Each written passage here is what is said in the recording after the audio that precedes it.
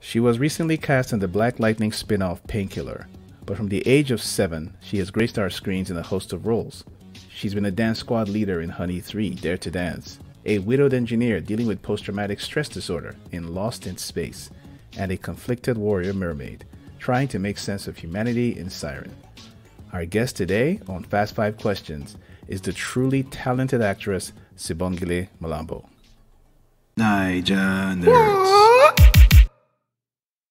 So, congrats on being cast in Painkiller. Like, first and foremost, I'm not gonna lie, I've been watching Black Lightning, and then I haven't been up to speed on it in recent times. That probably is a lot more up to speed on it. So, congrats on being cast in Painkiller. What can you tell us about Maya? You need to ask. Well, thank you very much. I unfortunately cannot tell you anything more than what is out there right now. Oh, So, I've been cast in the role of Maya, and I guess she's described as icy and mysterious and someone who you don't want to mess with. So that's all I can tell you. I can tell you this. I think after seeing you in Siren, you are definitely able to portray somebody you don't want to mess with. Like in Siren, she was terrifying 6'5" guys, huge people. You can see that. It's just one look. That was jumping on them. That was fun. So, okay, since you can't tell us much about this, I guess we need to just... Because it's new. That just came out this week. Oh, yes. Yeah, true. and Sibongile, to give you an idea on how geek minds work, I saw that word icy, and I've been Googling every superhero in DC that's got ice powers. That's literally how our mind works. So, I found nothing. Ice powers. No. The icy has nothing to do with ice powers, okay? If you speak to any of my exes, I'm sure they can let you know about how I can be icy. Ooh. Oh, okay. So, yeah. Well, hey, this is you jumping into the DC world. I guess we would have. I can't believe it. I know. Congrats on that again. We are all wondering though, today it's Marvel, DC, that whole dynamic of which universe a person would love to be in. But if you had your pick, what Marvel and DC characters would you have loved to play, like prior to this casting, I guess? Oh man, I would have loved to be one of the Dora Milaje, definitely. Ooh. But you know what? See? I was too short. I was too short to be cast as that. You had to be at least 5'7" and up. Oh, Dapo, I see you. Yeah, I'm representing. Hey. I didn't know there was a requirement. Oh, that's all right. That was I your didn't realize. You have to be tall. Okay. So you wouldn't have minded like shaving off all your hair? I've done it before. So I have faith that I would probably do it again. Yeah, I would have done it. Yeah. Well, let's not even lie. Like, you would have killed it, I gotta say, because you definitely strike with that athletic, persona and type. Yeah. I mean, let's be very clear though. That role, there seemed to be a lot of people who wanted to go up for it, right? The Dora Milaje role. There was a number of guys. I remember reading different people, and then you stumble across somebody who's done some work in the industry as a stunts person. And they were all just going in that direction. It seemed to open up a lot of opportunities. Let me tell you, every Black person I know wanted to audition for that movie. Okay. And what about DC? Like, before you got this role, was there any DC character in the past you thought, if I could, I would? To be honest with you, the comic book world is something that I'm still exploring. It's something that I don't have a lot of knowledge about. So I'm still learning. So I wouldn't know who. I can say this much. I think you would have made a great Vixen. Yeah. Yep. Thank you. Yep. Thank you. Okay, then I have to Google Vixen. I have to Google Vixen. She's tailor-made for that role. Yeah. Right. Because Vixen actually is African too. Like, Vixen is an African character as well. So yeah. Yeah. But anyway, that's so let's not we can't wait to see what Maya ends up being and what she ends up doing on screen. So again, congrats on that. Thank you. You are somebody who you're well traveled, right? Both for work and as a person, you've done quite a bit of traveling. How many languages do you speak?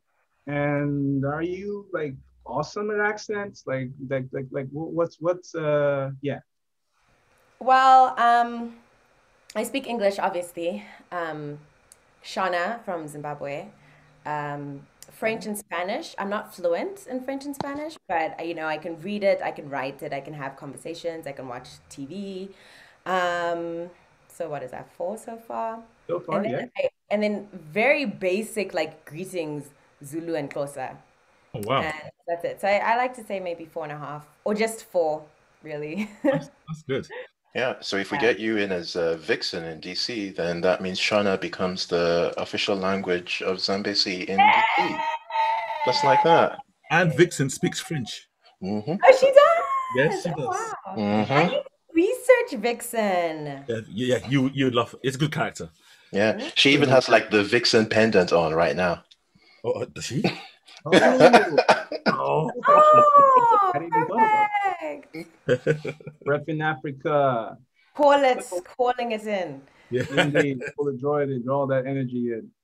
Next question. So, as a professional actress, who are your biggest influences? Like, who are your biggest influences in your career so far?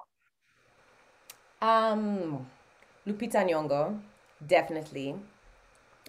Because seeing her, like when she won the Oscar, I was still based in South Africa, and I had actually kind of given up on getting to the States, but seeing her win was like, it was like, oh my God, there's space for us. There's space for people like us, And so that was a big motivating factor for me to come back to the States.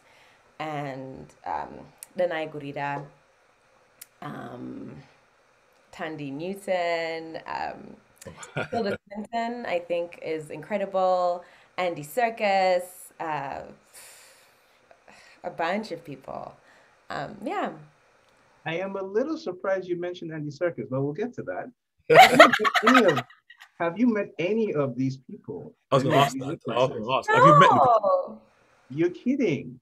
I haven't met any of these people. Where would I meet them? Maybe one day we'll be on the same set, or at the same party once, people are allowed to mingle like that. Right. But no, I haven't met these people. I Oh think it's wow! interesting I just having- assumed you were hanging out with Laputa every night and partying it down. or at least Danai. Or at least Danai Gurira. Yeah, at least you think Danai Gurira, you think she's from Zimbabwe, right? Yeah, she And you is. think at some point maybe your paths crossed or something. You never know. Interesting. Yeah. I mean, I think at some point they will cross, as my career grows, hopefully. Okay. Yeah. Yeah. Fantastic. So, next question. Why acting? And if not acting, what would you have been doing? I think acting because, I'm an introvert extrovert, and I can be shy. So acting is that thing that challenges me. It challenges me every time. And it's also something that I know I will never learn it 100%, right? So there'll always be something to learn. So it's just that thing that will always challenge me. And it also, as much as, it's bringing entertainment to other people, it's also very therapeutic for me. And it pushes me to come out of myself. And and you get to travel and meet people and you get to play. It's that make-believe. So you don't really have to grow up. So, the more you play, the better you are at it. So I'm actually just learning to let go and have a good time. I can tell you're speaking to guys who are fully invested in not growing up. So yeah, 100%. Yeah. we love our passions and we want those passions to be as eternal as we hope to live one day. Hopefully that's all of us in dream. But hey, honestly, thanks for jumping on Fast 5 Questions. This was a blast. No problem. Sibongile Mlambo, everybody. Hi, I'm Sibongile Mlambo, and this is Fast 5 Questions.